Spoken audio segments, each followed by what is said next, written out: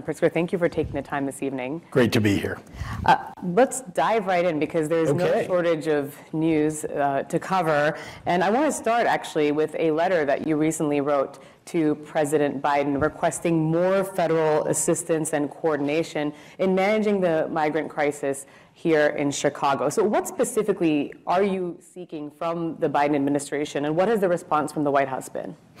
Well, I have to say they've jumped on it in a way that I didn't expect, and that's a good thing. There's more that needs to be done, there's no doubt about it, but I wrote the letter because I wanted to be very clear and very public about what it is that we need to help us here in Illinois and in the city of Chicago. One example of something that I said that was really national in scope is that the federal government really needs to take over the logistics of the arrivals of asylum seekers. That is, we can't leave it to the governor of Texas or to mayors in various cities in Texas. We need to make sure that people are being dispersed into places where they can be cared for, where they can get the health care and shelter, and make sure that they have the things they need moving forward. In the city of Chicago and in the state of Illinois, we're a welcoming state. We care deeply about addressing this humanitarian crisis, and we're doing everything that we can. And with the numbers that are being sent here, there just got to be an overwhelming sense that we won't be able to manage as large a crowd as now the governor of Texas and those other politicians are sending us. They've ratcheted up the numbers, sending them to Chicago, and it's clearly a political move on their part, and we just need help. So I wanted to outline that they need to help us with the logistics, making sure that we're distributing folks to places, to nonprofit NGOs that can help all across the country. That's one thing. And then a second thing I might say is that we need those work authorizations to happen faster. And by the way, each one of those work authorizations costs more than $500. You can imagine that an asylum seeker who's here who isn't able to get a job now may not have $500, and there are an awful lot of them. So we basically asked for a waiver of the $500 application fee. You know, you mentioned Illinois is a welcoming state, and to be sure, these asylum seekers are people who are fleeing war, violence, poverty, especially in Central America. But I do want to ask if you think that there need to be any changes to asylum or border policies at the federal level to prevent so many people from coming at once. Well, let's start with what we really need, which is comprehensive immigration reform. We need to secure the border, but we also need to make sure that we're running a process of bringing people into the United States. Immigration is good for our economy. Let's all stop on that point. We need to make sure that we are bringing people here and allowing them to work. We have jobs. We know that we need more people. You know, if you didn't bring any immigration to the United States, by 2030, our population would be declining. We have always had immigration in the United States. We need to allow it, and it needs to be legal. It needs to be fair. And that's not something the Republican Party honestly seems like they want to do. All they want to be about is, close the border, don't let anybody in. Well, that's so incredibly short-sighted. And by the way, I think there are a number of them that just say that, but actually when they go home to their districts, the businesses in their districts and so many others are saying to them, we need immigration, help us out. But, they're following their leader, Emperor Palpatine. And it's disturbing. And the rest of us would like very much to reach a compromise here where, again, we have border security, where we have enforcement at the border, but we also have an immigration plan that brings lots of people into the United States.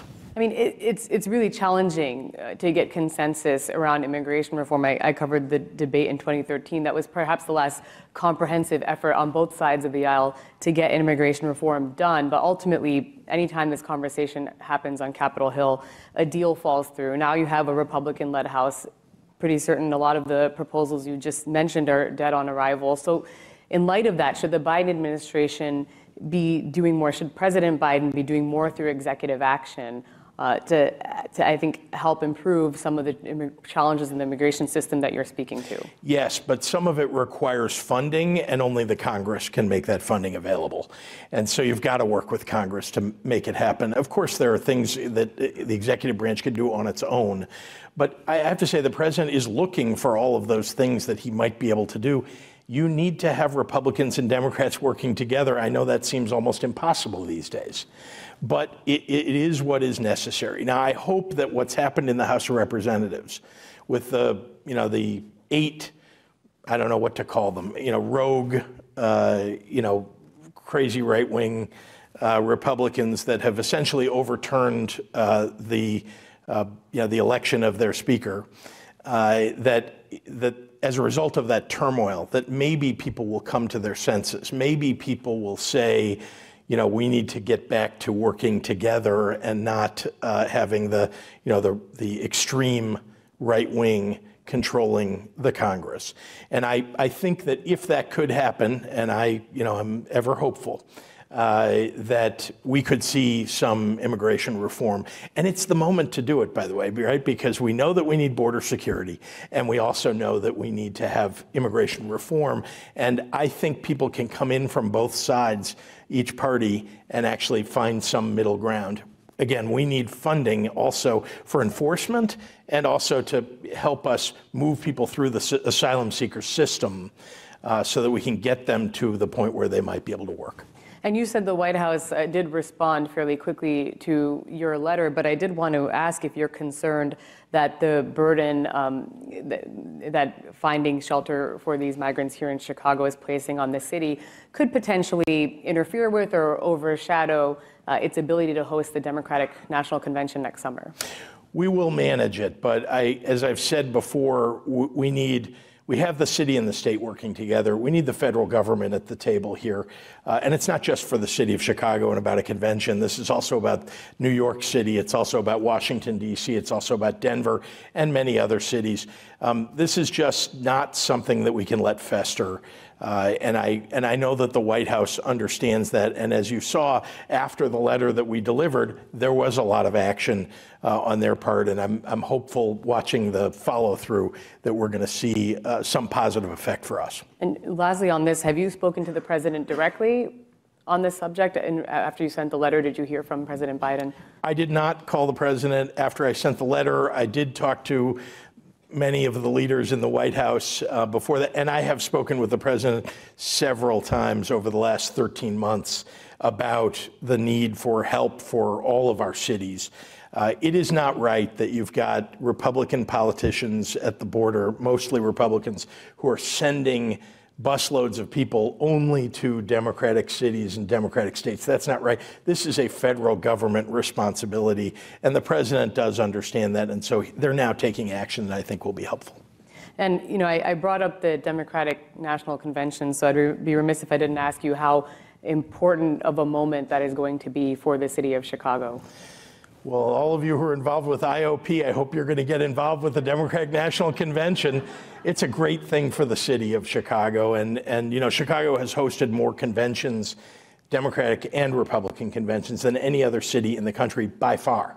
And it's because we're a great city. It's because we have great accommodations for hosting something like that. And we made a mighty pitch, beating out Atlanta and Houston and New York City for the convention. It's a great thing for the city. We have 50,000 people that are coming. We have lots of people who are engaged in the activities across the city of Chicago as we move toward the convention. More political activity, engagement is good for Democrats. And nominating Joe Biden and Kamala Harris for another term in office in Chicago is perfect. We're the blue wall. We are the center of the blue wall. And Michigan, Wisconsin, Minnesota, think about how those states have moved toward the Democratic Party. And it has been with Illinois becoming, electing more Democrats and being the center of the activity for the Midwest, making it, a Democratic stronghold. I will come back to policy, but now that we're talking about the election, and there's a lot of focus on President Biden and his seeking a second term in office. You know, many polls, and this is before he officially announced his reelection campaign and since, you've seen in those polls concerns from a majority of American voters and a majority of Democrats about his age, and a preference in many of these surveys, a majority of voters to see someone else at the top of the ticket. What do you say to those voters? Well, I think, of course, we have more than a year between now and the general election. And one of the things that we'll be reminding people is that Joe Biden, number one, this is genuinely the most empathetic president that I've seen in my lifetime. This is someone who genuinely cares about working families, cares about people, and he demonstrates it in so many ways.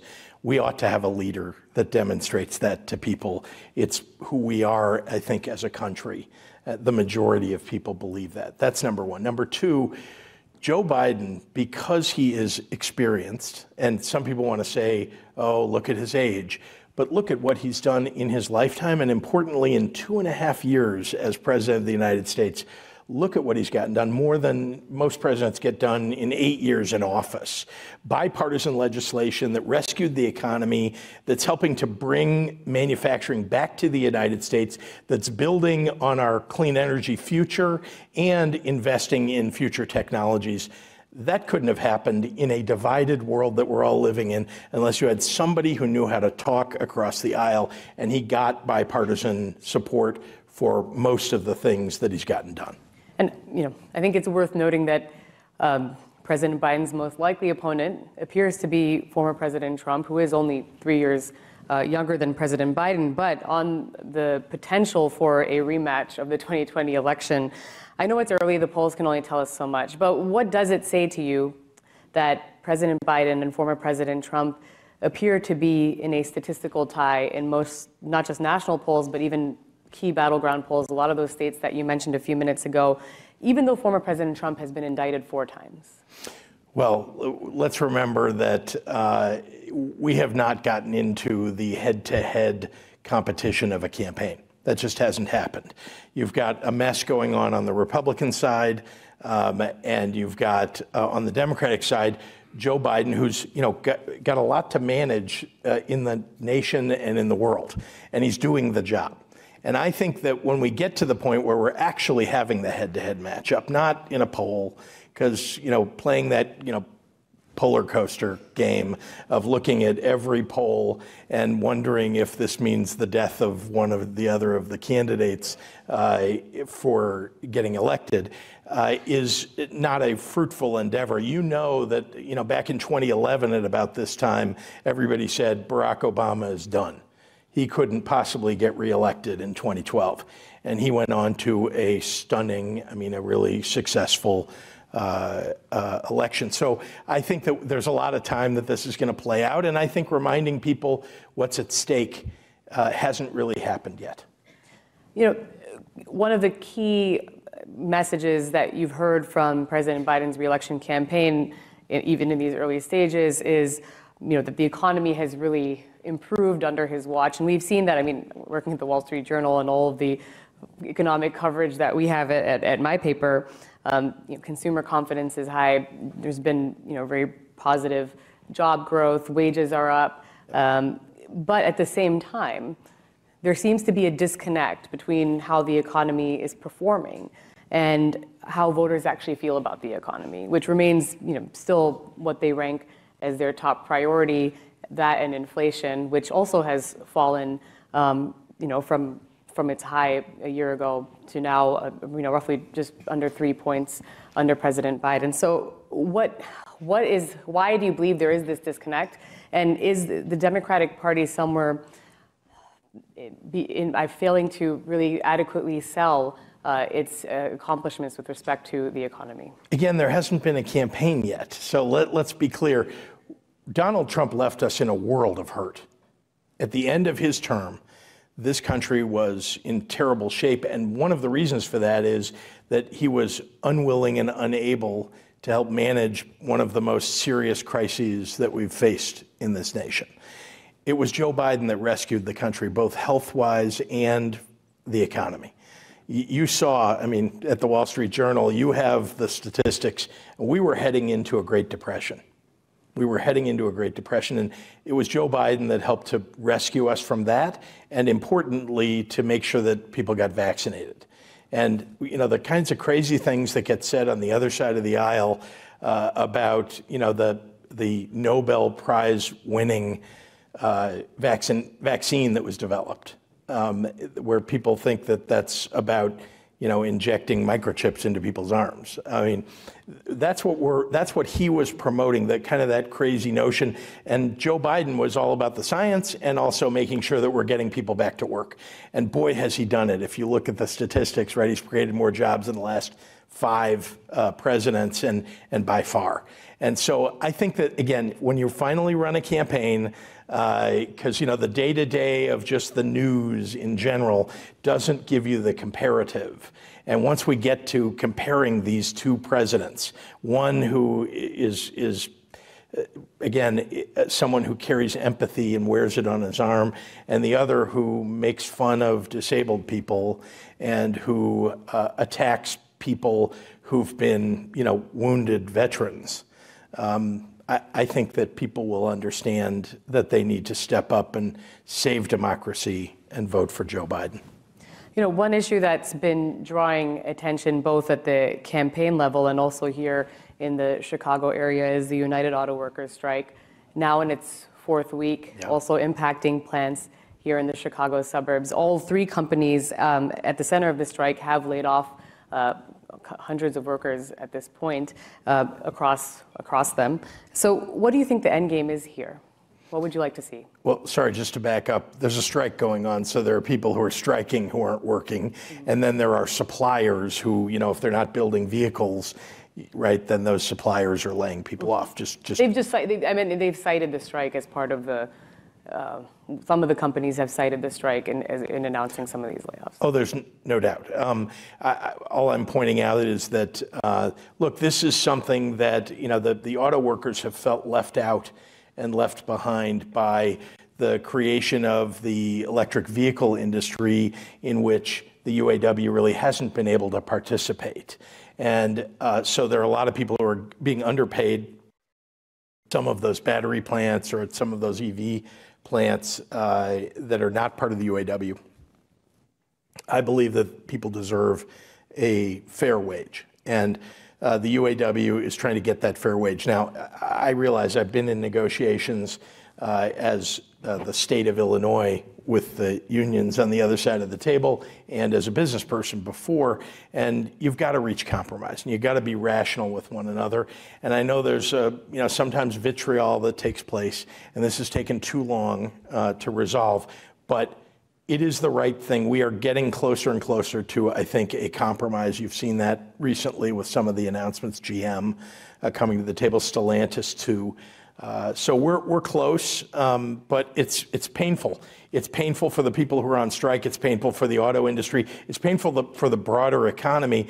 And this is something that we're going to have to resolve soon, because it could sink the economy if they don't finally get to the table pretty soon.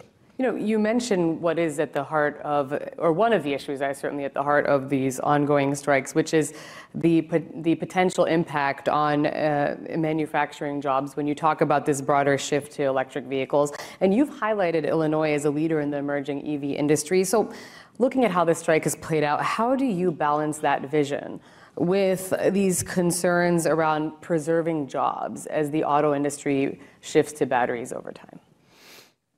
Well, I mean, there's no reason why we can't have an EV industry that has unionized labor.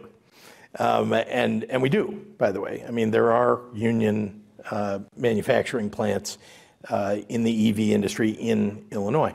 But look, I do believe that it's not the government's job to say that there should be an agreement between labor and management. It's their job to come together. It's our job to make sure that it stays on course and that they finally reach agreement. So we're excited about what's happened in Illinois. Rivian went from being an almost nothing company to hiring more than 8,000 people in Bloomington Normal. That's a big deal for Illinois. Lion Electric, which I talked to for many months and attracted to the state, and they're a great company from Canada, and they're making electric buses in our state. Navistar, as you may know, is also making trucks and buses and is headquartered in Illinois. And then, of course, Stellantis had a plant that was open in Belvidere. And as part of this wrangling between management and labor, they closed that plant. And that really caused upheaval for 1,400 people in Belvidere. And I've been working both with the UAW and with Stellantis about reopening that plant. And I believe and hope that when there is an agreement, a national agreement between UAW and Stellantis, that we will see real progress in Belvidere. And you said you think we're getting closer to a deal. How much closer? Weeks, months? Listen, I'm not in the room. I don't want to suggest to you that I know exactly what's being said across the table, but I certainly call a lot of people to try to get a feel for it because it really does affect the future of our EV industry in Illinois, and I think that is where we should be focused. And in Illinois, I mean, we've been trying to attract suppliers and assemblers, manufacturers, battery makers to the state, and we've been successful at doing that. And if there is an agreement reached, we're going to see more and more of that. I wanted to bring up a policy question that stemmed from the other strikes that we've seen in California that pertain to the film and entertainment industry. Yep. But Governor Newsom, governor of California, of course, recently vetoed a bill that would have given unemployment pay to striking workers. Mm-hmm. As a matter of principle, do you believe that striking workers should be provided with unemployment pay? Look, it's not something that we have here in Illinois, but it's also something I believe that, when there is an unfair labor practice that's going on and that's, caused a strike, it is something that I believe we ought to perhaps look at. But I also believe that we can bring people together to avoid those strikes. We don't have that kind of a problem in Illinois that they had in the entertainment industry in California that's caused this national strike. I will say Illinois has been rising steadily since I took office, and I'm very proud of this. We extended the film and TV tax credit in Illinois, and one of the results of that is that we now have a record number of people who are employed by the film and TV industry. It's 700,000 people that are variously engaged in that industry in Illinois. I believe that we can do much better than that.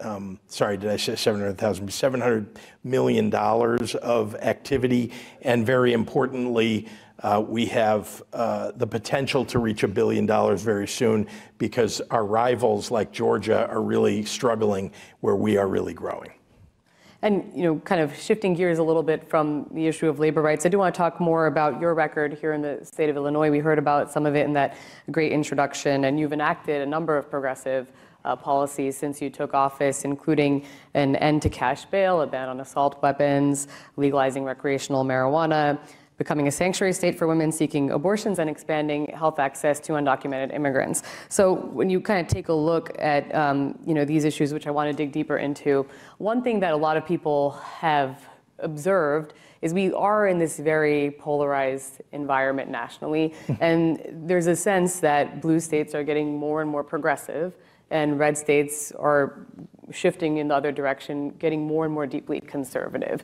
Do you feel like we are at a point now where we are, in essence, living in two different Americas? The great sort, as we've seen.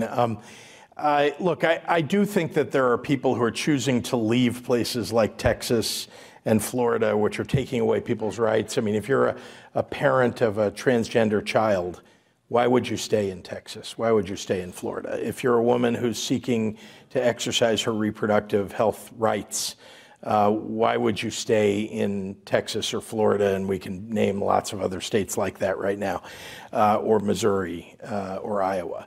The fact is that I do think it's important for us to make the case to people that they should move to our state. But here's what I would say to you. When you say, well, the red states are moving redder and the blue states are moving bluer, I mean, does anybody think Georgia is getting redder? I don't think so. Does anybody think Texas is getting redder? I don't think so. And in fact, those two are great examples of a real shift that's happening in the South, where if we can protect voters' rights, right, voting rights in those states and many other southern states have excluded people of color or tried their best to do that. And there have been case after case after case that's been brought to protect their rights. And the more we do that, the more we're going to see people step up and go vote. And believe me when I tell you that across the South, that there are an awful lot of Democrats who, if they show up at the polls, we will win. So I understand that there's a lot of vitriol between the parties, and a lot of that, in my view, was brought on by Donald Trump and his failed leadership. But I also think that, that we ought to be looking for ways to reach across the aisle, to work together. I've tried that in Illinois. I have to say, we got a lot done in a bipartisan fashion in 2019, my first year in office, because I sat down with Republicans and tried to work with them to make sure they were getting things done while we were. In 2020, when COVID hit, it's like they all ran for the hills. It was, because of Donald Trump, in my view. There were early moments of COVID where there was a lot of collegiality and working together, and then it became a partisan endeavor in which people were, calling out crazy things like microchips that ultimately would be injected into you, or that we're trying to suffocate people with masks. The reality is that we did better than most states in Illinois because of the COVID rules that we set. And that's mostly because of people in this room and people across the state doing the right thing. And let's talk a little bit about some of those issues that I mentioned with respect to your record here in Illinois. And I especially want to touch on Illinois having become the first in the nation to end cash bail. Why was that such a priority for you? Well, I have to say that cash bail has not worked in this country. It just hasn't worked. Here's what happens. As you all know, if you're poor, you end up stuck in jail. That's just how bail works. And so that doesn't seem fair at all, because the person who's not poor, who commits the same crime, is out maybe the same day or the next day. I think we all understand that's not fair. Now, at the same time, remember, ending cash bail also means that people who've committed heinous crimes, murder, rape, et cetera, they get kept in jail. It's not that, it used to be that they got bail. Maybe the bail was set high, but again, if you could afford it, you were out. And the whole system is turned upside down as a result of this, failure of bail working across the country. So it has worked to end cash bail in certain cities. And so we worked on making sure that we did that here in the state of Illinois. And honestly, so far it is working. There is a lot of adjustment that needs to be made. States' attorneys are not used to having to go in and make a case for keeping somebody in jail who is a flight risk or a danger to the community. They're not used to having to make that case. They would just go in and say, we want this much bail. Right now they have to actually make a case about why someone needs to be kept in jail. And judges, it's new to them too, right? It was also something where they would just sit there and put numbers next to each case and say, well, this is the bail for this one, this one, this one, this one. There's actual work that has to go into it. And so this is an adjustment that we're making, but so far it is working. You mentioned some of this, but cash bail, many studies have shown disproportionately affects Black, Latino, and low-income people. It certainly gained a lot more attention at the national level in the aftermath of the police killing of George Floyd, as there was this broader national debate around racial justice reform and also criminal justice reform. It's been more than 3 years since the killing of George Floyd and the nationwide protests that we saw across the country, and yet at a national level, at a federal level, there really hasn't been any meaningful change with respect to police accountability and racial justice more broadly. What else do you think needs to be done, both here in the state of Illinois as well as more broadly across the country? Well, at the federal level, there's divided government. I mean, this is, if you want to know why we haven't made a lot of progress at the federal level, it's that. Republicans have decided to turn this issue into something. By the way, 10 years ago, the Koch brothers made this an issue that they favored, criminal justice reform. And Republicans, because they were getting a lot of money from the Koch brothers network, were coming to the table and working on this. And then what happened, that money sort of went away, or at least they changed their view about criminal justice reform, and they all disappeared. It was all about the money, and they all disappeared on the subject. We in Illinois have been able to make real change, and I think very, very positive change. Again, this is about fairness, and we've been one by one going after how to make sure that poor people, that people who live in communities that have been left out and left behind are not caught up in the justice system in a way that's been unfair for too many years. And so we've done a lot on criminal justice reform, have fewer people in prison because, again, if you're a drug addict, what you need is treatment. You don't need to be sitting in jail or in prison. You need treatment. And so, we've done as much as I think up to now we've been, able to accomplish because we've worked with people to educate them about this, but it's mostly been a partisan endeavor, and it's unfortunate. Another issue that has been stalled for, probably as long as any of us in this room can remember on Capitol Hill is the issue of gun control or stricter gun laws. And, we talked about the ban on assault weapons here in the state of Illinois. Now, often what you hear from gun rights advocates when they are speaking out in opposition to stricter gun laws is that you look at, a city like Chicago and you look at the rate of gun violence in Chicago, these are their words, is that not evidence that some of these stricter gun laws don't actually work? Here's what it's evidence of. We need national gun safety laws. We need a ban on assault weapons nationally. We need to have, switches banned nationally. 60%, there is real statistics out there that you can look at. 60% of the violent crimes committed with guns in the city of Chicago were committed with guns that came from Indiana because they don't have any gun safety laws, really. And for goodness sakes, Florida, where everybody's wearing a gun, you can wear a gun anywhere in Florida in the open. I mean, literally, they don't allow those stickers on the doors in buildings that say you can't bring a gun in here. You're literally prohibiting people from bringing a gun somewhere. So you could be, in the grocery store and, 17 people are walking around with a handgun. And by the way, you've seen this in the Capitol in Wisconsin and in Michigan, where people are allowed to carry AR-15s at the Capitol, right? That's allowed. So we need national reform. And we've done what we can do. There's more that we can do, but we've done the things that we've done in the state of Illinois because we think it will make a difference. But it's false to say that if there's gun violence in Chicago, it means that all of that is a failure. What it means is guns are pouring in from outside. Every state around us is a Republican-controlled state. Kentucky has a Democratic governor, but I believe, supermajority Republican legislature. Wisconsin, same thing.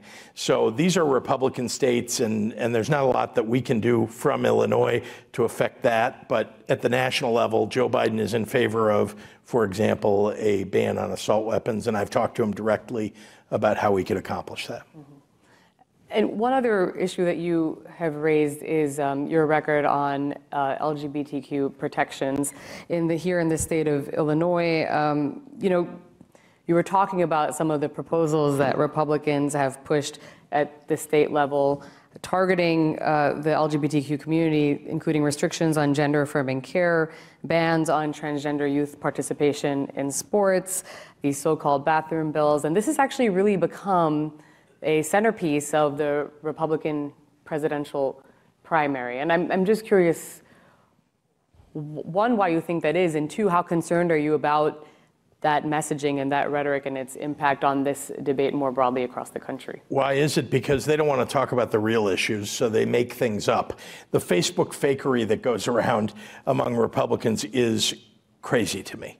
The things that I see that are completely false, and particularly on this issue, that there's, that someone's promoting that people become transgender. Nobody's doing that. And there have been protests at one of the great children's hospitals in the country that has a program that helps families who have a transgender child or believe that their child might be transgender.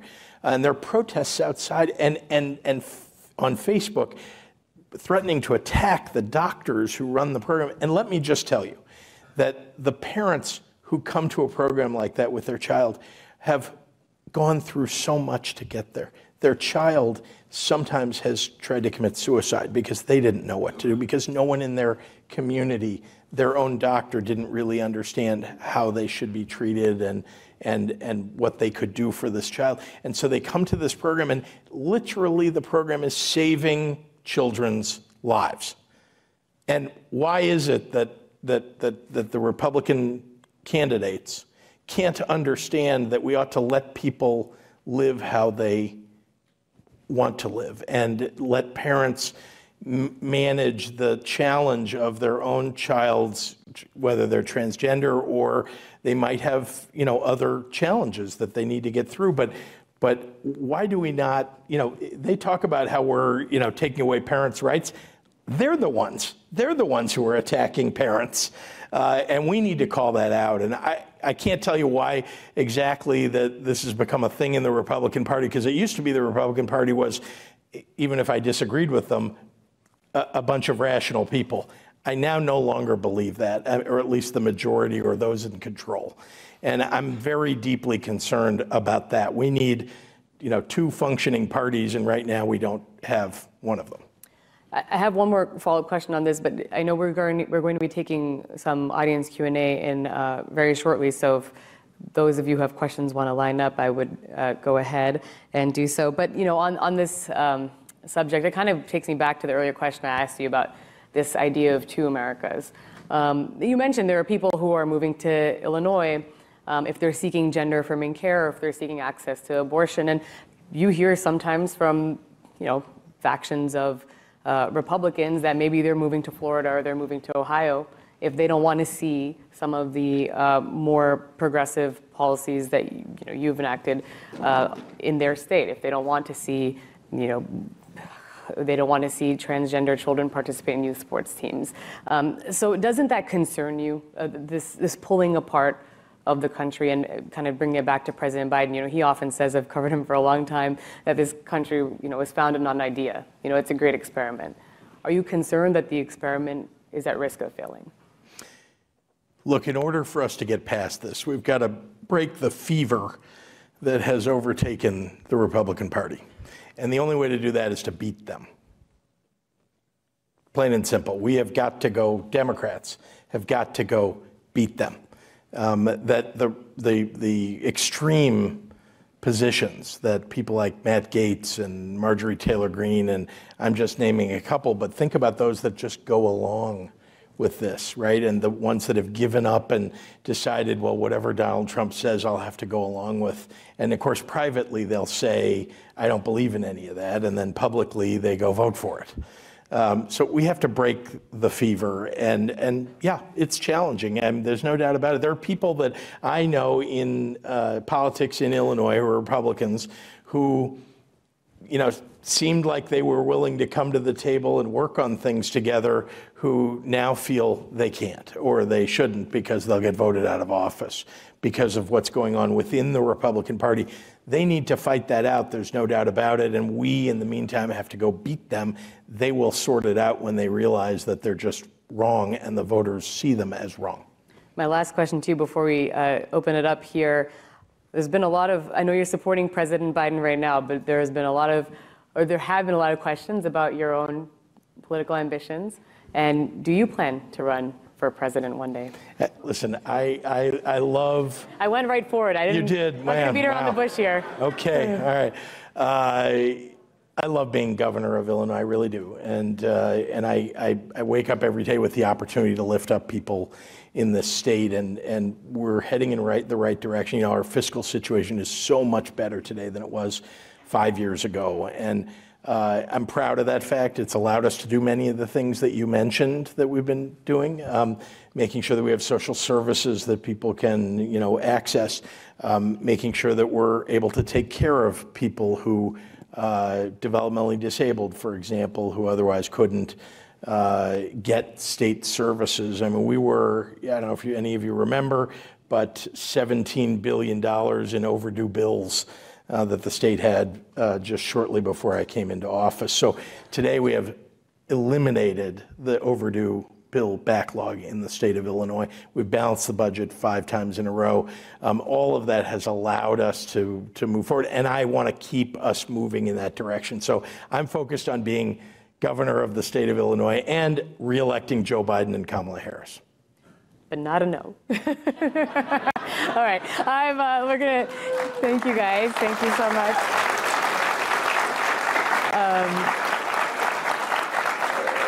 So we're going to take some questions now. Why don't you go ahead and please, of course, introduce yourself as you ask a question. Sure. Hi, Governor Pritzker. My name's Jessica. I'm a 2L in the law school, and today we actually read a case that was featuring a merger and acquisition with your Uncle Jay. So great to get to talk to you today.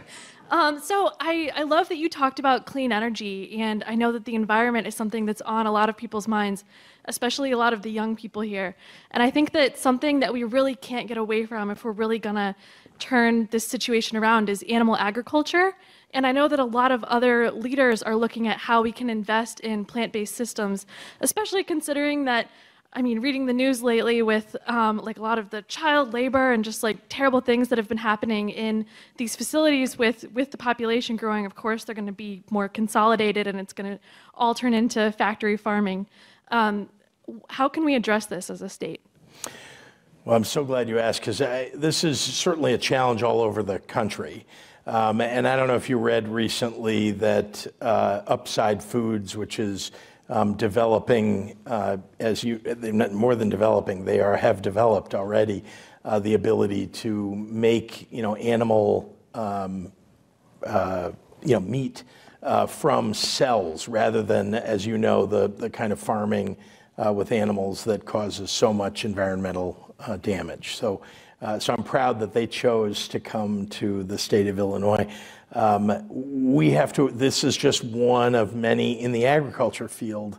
These are one of many things that we need to address. But I also want you to know there's a huge industry in the state of Illinois. I mean, both on the animal side and, of course, we're the #1 producer of soybeans in the country and #2 producer of corn. And FYI, the #1 producer of pumpkins in the country and horseradish.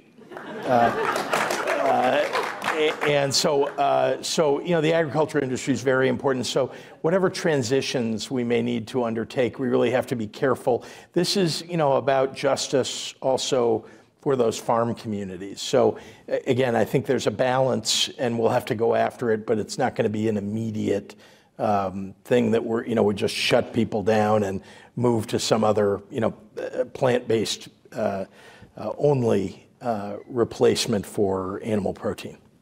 Thank you. Thank you. And by the way, at 2L at U of C, I went to the other law school up in Evanston. Actually, I was in the downtown campus, and my father was a U of C law school graduate. And I have to say, those 3 years were 3 of the toughest years that I've had in school. I hope you're getting through. Thanks. Thank you.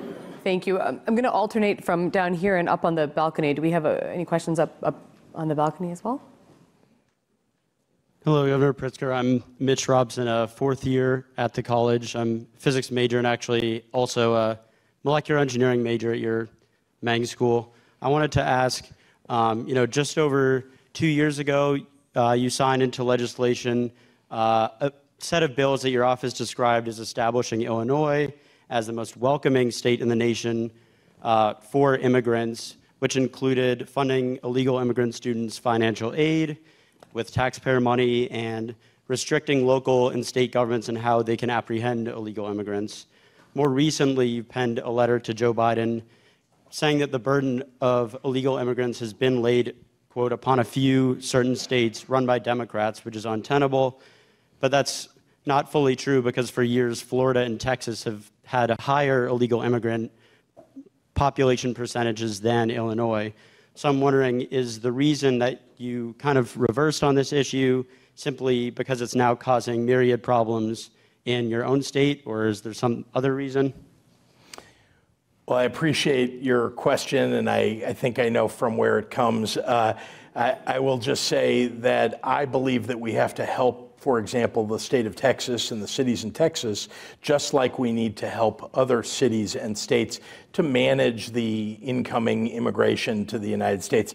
By the way, you called these folks illegal. These are undocumented people. There are many of them in the United States already. They were here for many years, and they should be treated like human beings. They should be given an opportunity, a path towards citizenship. This is all about having comprehensive immigration reform. And in the absence of that, we as a state need to help manage and help these folks to get an education, to try and get a job legally. And we have DACA recipients in the state that I believe we should just immediately give them all citizenship. And there's so much more that we need to do. But what you're describing is not as if blue states believe in immigration and red states don't.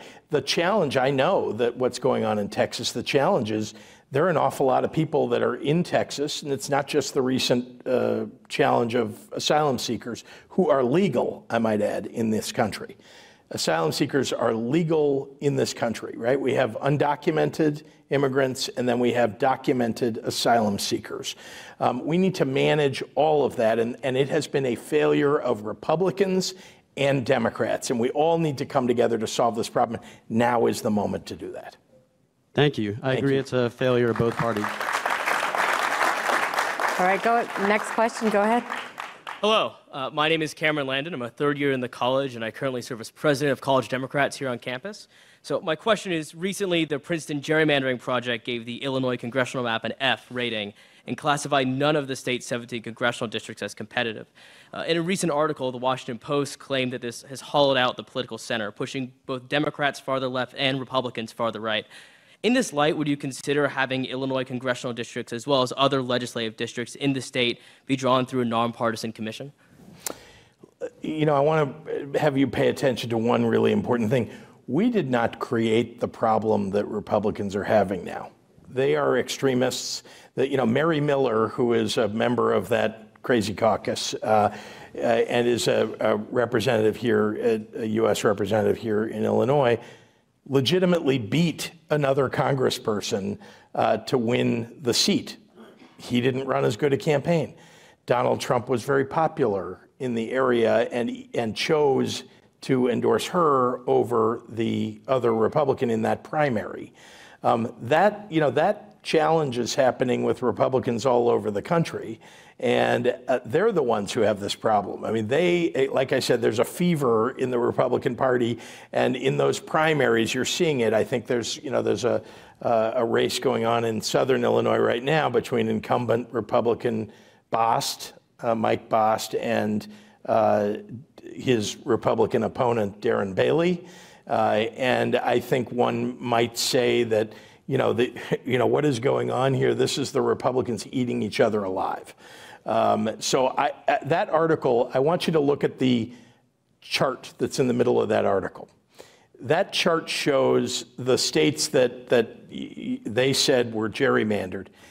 Do you know how many of them were Republican gerrymanders versus Democratic gerrymanders? I mean, it was like 3-1 Republicans over Democrats. So this is a national problem. If you're going to solve for redistricting and the problem of redistricting, you have to do it at the national level. It cannot be done state by state because we would be unilaterally disarming as Democrats if we did that. Now, I happen to believe that we should have independent commissions, but the truth is that when I do it, Indiana isn't going to do it, Iowa isn't going to do it, Alabama's not going to do it. I mean, maybe we should pair off Republican and Democratic states, but the fact is it's got to be a national solution. Thank you. Georgian, I get it. Thank you. Thank you. Thank you. Up on the balcony. Good evening, Governor Pritzker. Thank you for coming to Hyde Park and the U of C. My name's Kenneth Newman. We've met a few times before. So I have not been really happy with your approach to the migrants. I really want the state of Illinois to go after Texas and Governor Abbott. I think he's abusing people by sending them all over the country. Yep. But I'm more concerned about our CPS students and their lack of athletic facilities citywide, which leads to people going to prison. So I've been trying to have a meeting with your deputy governor of education, and that guy has refused to meet with me. So I was wondering whether you could help get that happen. I love that you got a microphone in this room to make an appointment with my deputy governor. I love that ingenuity. Terrific. I have tried. Just wanted you to know. So I understand, and I want to hear what your views are about that. And I will just say, one of the challenges, I mean, just broadly, because I can't address the specific thing that you'd like to talk to us about, but I will say broadly, I mean, we still are underfunding our education system in Illinois. I mean, massively, and we have this program that increases evidence-based funding program that increases funding every year by $350 million, and we've been doing that as much as possible. Indeed, we've done it virtually every year, and more than that, we've put more money into education broadly since I became governor, and I've only been in the office 4.5 years. We've increased funding for public education by more than $2 billion. And that's a big amount of money. It's a more than 20% increase. So, there is a lot that we need to do that's underneath that, just here's more money, right? We need to make sure that we have arts programs. We need to make sure that we have facilities, as you're talking about, for gyms, making sure that we have sports programs. But there's an awful lot of Illinois that just can't afford to do it, and it's because of the way we fund our schools. It shouldn't be funded by, I'm sorry, I'm going to go off on a tangent here, but I want everybody, there are a lot of smart people in the room. When I took office, about 25% of funding for education in Illinois was coming from the state. In the average state in the United States, it's 46%. 25, we were the worst in the country at 25%. Most of the rest of that comes from what? Local property taxes. There's about 8 to 10% that comes from the federal government, but most of it is local property. You wonder why local property taxes are so high in Illinois. It's because the state got out of the business of funding education, and if you don't fund it, you can't provide sports and arts and everything else. So I came into office, and by the way, the cupboards were bare. It's not like there was some treasure chest of money somewhere that we could spend on this. So you really had to balance the budget and make sure that we were running surpluses so that we could put money into education, and that's what we did.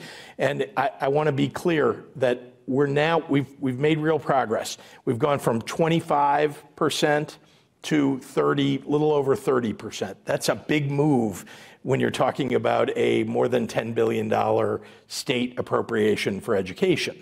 So we have more to do. There's more to do. And when we do that, by the way, it helps bring down local property taxes while also funding our schools. So I know that's a lot to digest, but just understand that it is my passionate goal, that I'm really focused on making sure that we're funding our schools properly, which is the beginning of the answer to what you're talking about for CPS. Yep. Thank you. So fun little moment. We have a lot of questions and hopefully time to get through as many as we can. I'll try to keep So I was just going to say, any other appointment requests, hopefully we can make offline. And feel free to keep the policy questions coming. Go ahead over here. Alrighty, good afternoon or good evening, I guess, Governor Pritzker. My name is Max. I am a third-year student at the University of Chicago, majoring in public policy. I am an aspiring politician and public servant. So Chicago, like many cities right now, is facing an extreme housing crisis. And Illinois as a whole is facing an extreme housing crisis as well. A lot of displacement going on, housing insecurity. Growing up, I was also insecure with housing, so I kind of relate to this issue a lot. Yep. Do you have any plans or proposals to begin fixing this problem in Illinois? And if so, what are they, and why do you think they could work? And do you think this maybe is an issue that could use more federal support as well? Yeah, let me remind everybody that we're not alone in Illinois. You talked about Chicago, you talked about the rest of Illinois. We're not alone in Illinois. There's a housing crisis in the country right now. So there does need to be more that's done at the federal level. I don't want to push, the answer to just the feds. I introduced and got passed in this last budget something called Home Illinois, and it's really focused on ending homelessness in the state of Illinois, and that includes a bunch of levels. It's not just, well, let's build a bunch of shelters. This is about really at every level making sure we have transitionary housing, making sure we have shelters, of course, for emergency housing, but also getting people into actual homes that they can own. And so we have, between the Illinois Housing Development Authority and the work that they're doing to provide subsidies to people for down payments and for managing their mortgages, to this Home Illinois program where we're helping cities to functionally end homelessness. Rockford, Illinois, if any of you are from Rockford or know people in Rockford, Rockford actually is the first city in the country to functionally end homelessness. That's pretty impressive. And we're trying to replicate what they're doing. It's a national endeavor, but Rockford happens to have been the most successful. We want to do that all over the state. And so that's part of the answer to your question. Thank you. Thank you. Back to the balcony.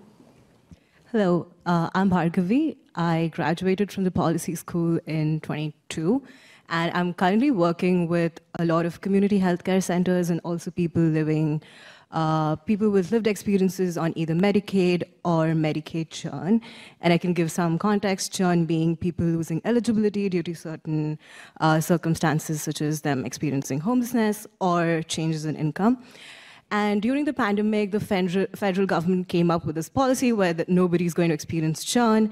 And you personally have worked with undocumented individuals, providing them access to healthcare. And so this is a two-part question. One, because the federal policy has come to end this year, and we did see that in Illinois, because of that continuous coverage, there was an increase in healthcare coverage for individuals. One, because that policy is coming to end, how does Illinois see covering individuals for healthcare? Two, again, because we have undocumented individuals that we are supporting and our state is supporting, how do we, again, provide healthcare for them? So in both of those areas, we've made a lot of progress. One is the redeterminations that you're talking about. People, just for everybody's edification, during the pandemic, the federal government said, it's too hard to redetermine, which is something you do every year for someone who's on Medicaid. Are you still eligible for Medicaid? During the pandemic, the federal government said, we're not going to do redeterminations, and you are not required in the state to do redeterminations during this period of time. That's now coming to an end. It's ended. We essentially have to do redeterminations and are in the process of doing that. We've been very successful at keeping people on Medicaid in the state of Illinois as we're doing these redeterminations. That is, making sure we're doing a great job of finding people. You talked about people who are homeless, who may have gotten Medicaid coverage, but now you can't find them to redetermine them, and therefore they'll drop off. So we're doing, I think, a pretty good job of identifying those folks. More to be done. Working with local organizations to make sure, because they're the ones who know where these homeless folks are, that need to go through redetermination, then helping them through it. So redeterminations is one big piece of that. And then you talked about undocumented immigrants and the coverage that we're providing to them.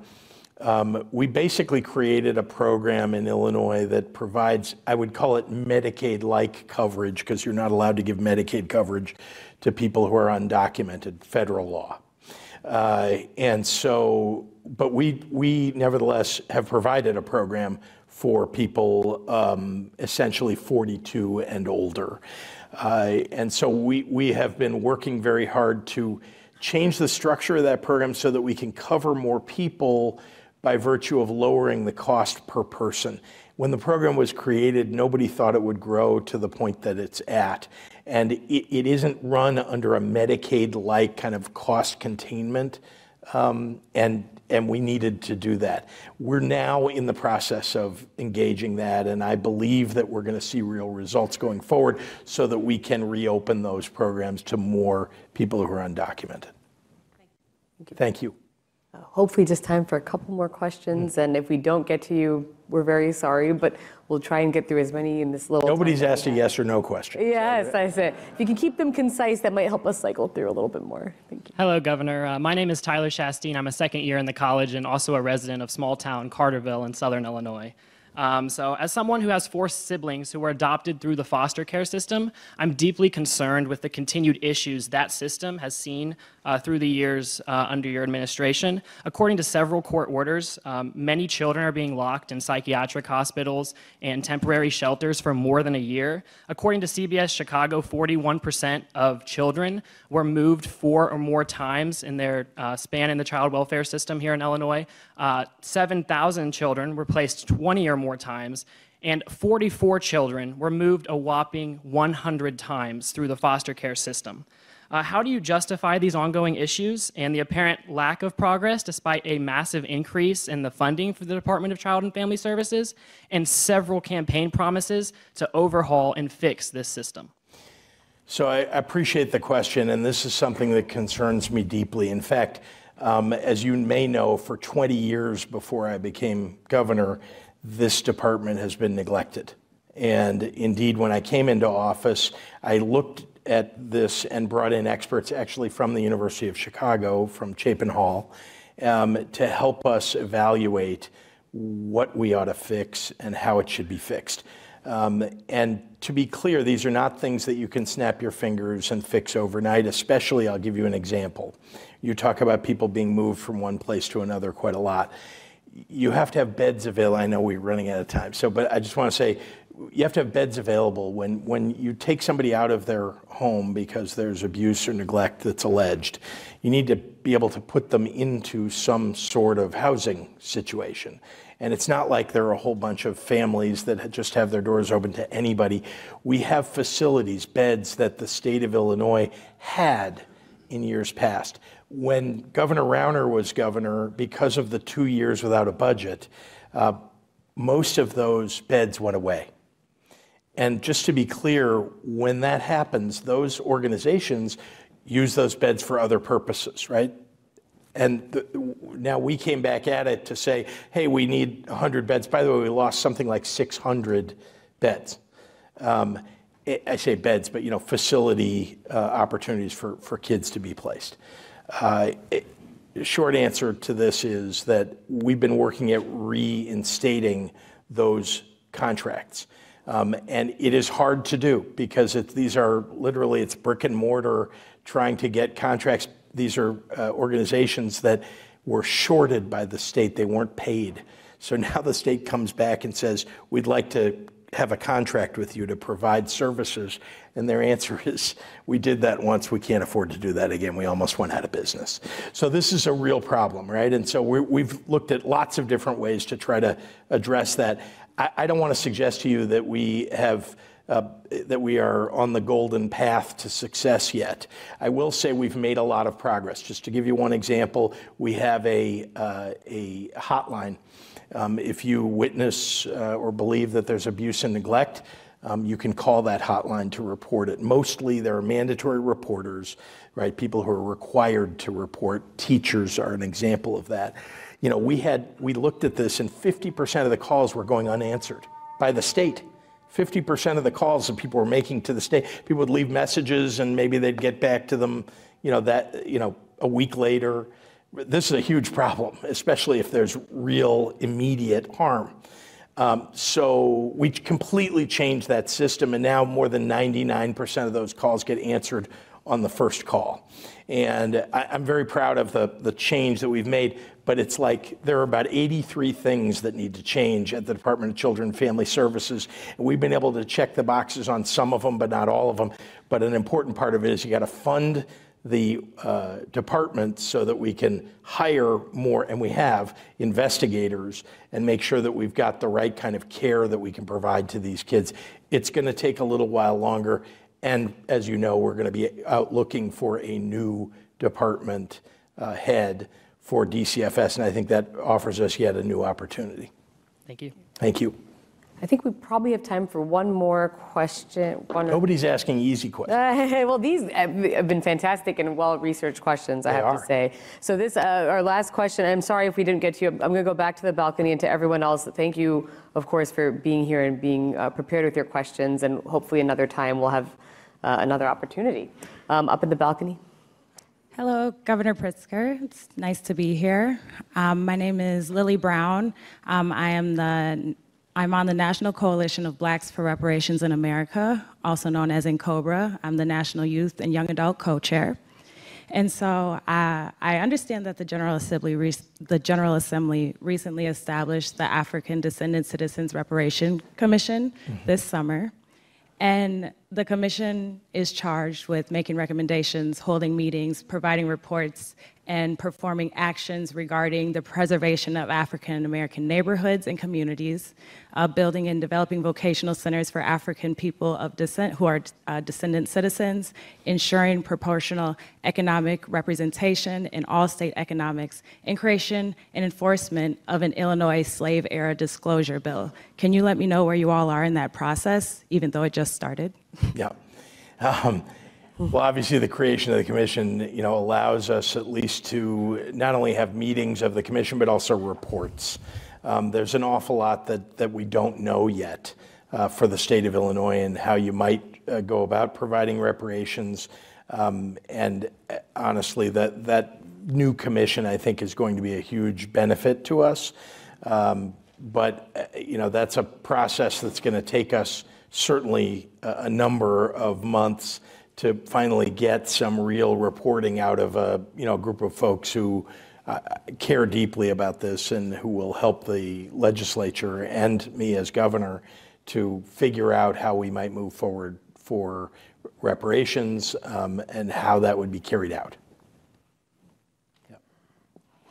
Thank you so much to everyone for being here, and thank you so much, Governor Pritzker, for your time. Thank you. Really thoughtful discussion, and hopefully we'll have an opportunity to do it again sometime. Thanks, everyone. Thank you. Thanks for watching, and if you haven't already, please consider subscribing to our channel. And while you're at it, please leave us a comment. Thank you for watching.